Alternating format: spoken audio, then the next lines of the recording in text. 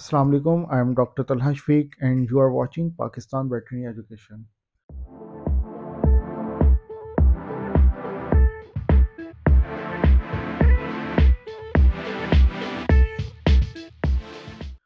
This is second video on radiography of the skeleton system. In this video, I will teach about the fractures, and at the end of this video, you will able to know about how to describe a fracture and radiological science of fracture repair. In this video, I will also tell you about radiological science of fracture union, non-union fractures, and malunion fractures. So watch the complete video and don't miss any part. If you are new on channel, then please subscribe and like the video for more such videos. How to describe a fracture?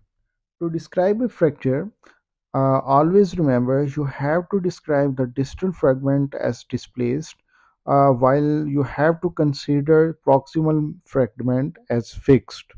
Sometimes we get a question that why it is so much important to take a radiograph of a fracture. Instead of that, during examination, a clinician can easily identify sometimes a fracture. But why radiography is so much important? The reason behind this is to confirm the clinical diagnosis. Then the second one is to decide the best surgical method. It is very important to demonstrate the type and the site of of fracture. So on the basis of type and site of fracture, it is very important to decide best surgical method. The third one is to assess the degree of repair. It means by radiography, we are able to know how much chances are there to heal the fracture properly.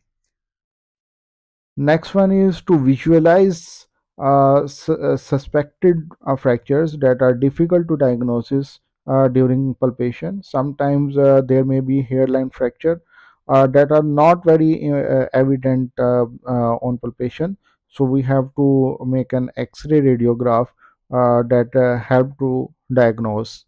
While describing a fracture, it is very important to consider some point to mention full information about the fracture.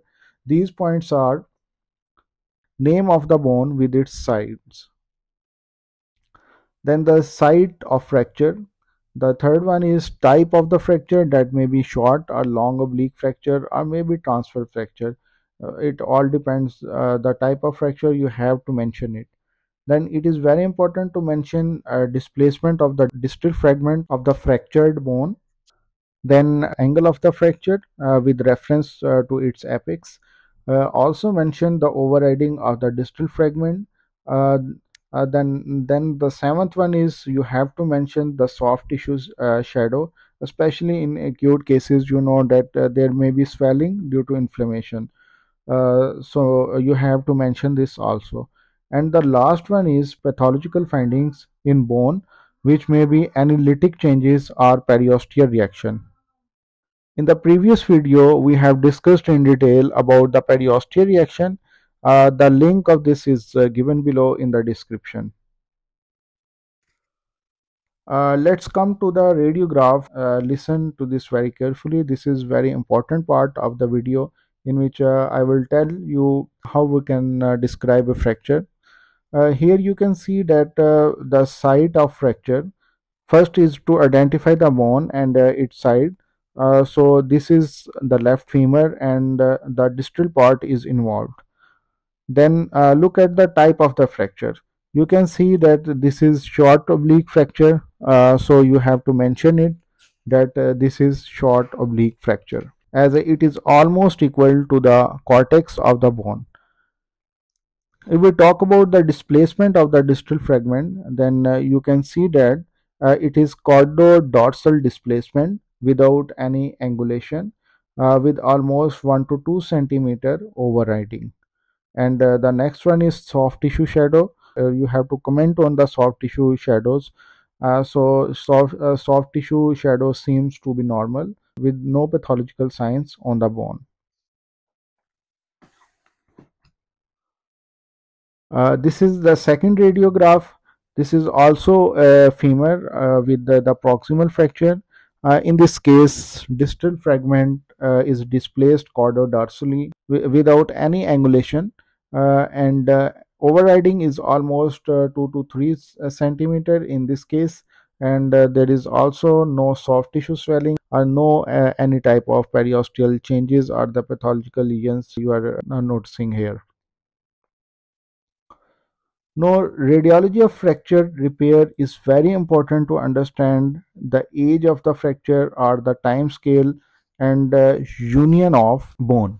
As a general indicator, there are multiple radiographic changes that can be noticed during healing that can be categorized on the time scale. It is just an assessment on a different signs. We can assess the fracture age.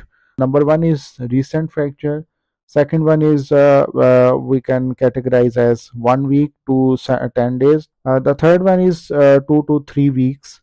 Fourth one is 4 to 8 weeks, and sometimes it may be 8 to 12 weeks or maybe longer.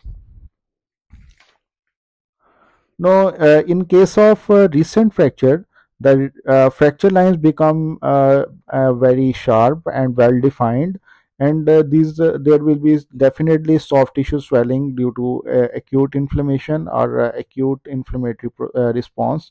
These are the signs that you will notice in case of recent fractures. The second one is 7 to 10 days. That may be you can say 1 week to 10 days. The fracture lines become no longer sharp because there will be resorption of the bone along the fracture ends.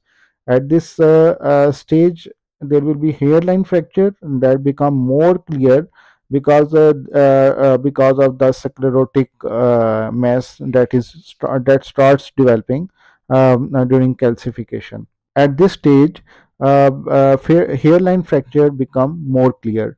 So this is very important. Sometimes in the recent fractures, if you get an acute case, and you will see that there will be no any type of fracture, but after if you done the radiograph after 7 to 10 days, you will see that there may be hairline fractures. At this stage, basically hairline fracture become more clear due to some calcification or due to some bone reabsorption. That's why it become more clear. Stage 3, that is 2 to 3 weeks later, there will be evidence of the periosteal reaction and calcification or mineralization of the callus. At this stage, the gap between fracture line is being bridged by the help of calcification. You know that due to calcification, the gap between the fragments will be covered by the help of calcification. Between 4 to 8 weeks, you will observe a strong bony callus at the fracture site, and there will be evidence of bridging at this site. At this stage, the callus become very strong, and full callus formation has been done. No, the next step is 8 to 12 weeks or more than that. This is basically remodeling stage. Now there will be radiological signs of remodeling and reorganization of the callus, and the amount of bony callus will be decreasing. Why it is decreasing? Because you know that when there is formation of a strong callus, periosteal lining is not according to the anatomical consideration. So the body will try to reorganize and to remodel this shape according to its normal anatomical configuration. So it is very important, and it may take several months. So this is all about the fracture age. Now come towards the radiological signs of fracture union. This point is very important for a clinician. So there will be signs of bridging of fractured area with calcification, At the same time, obliteration of the fracture line will take place.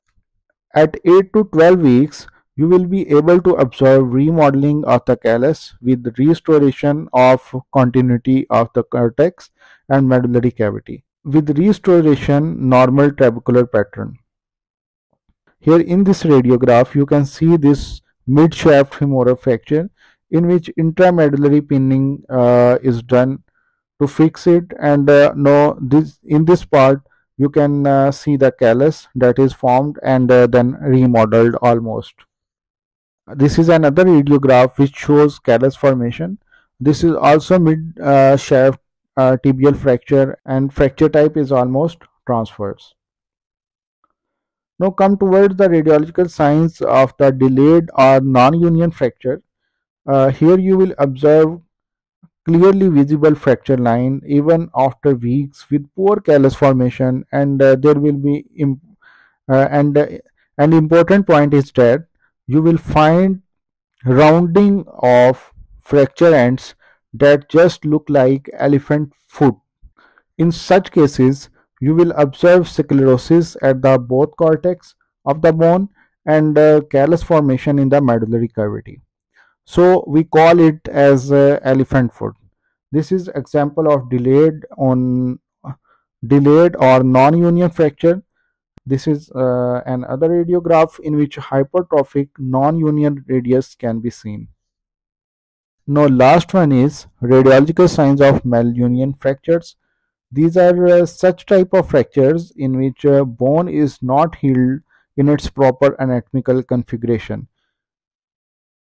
Whenever fracture has healed with fracture fragments in abnormal position, there will be distortion of the bone. But sometimes remodeling process minimize its effect. It is not very common, but mostly it occurs due to premature closure of the growth plate or physis in the young dogs, especially.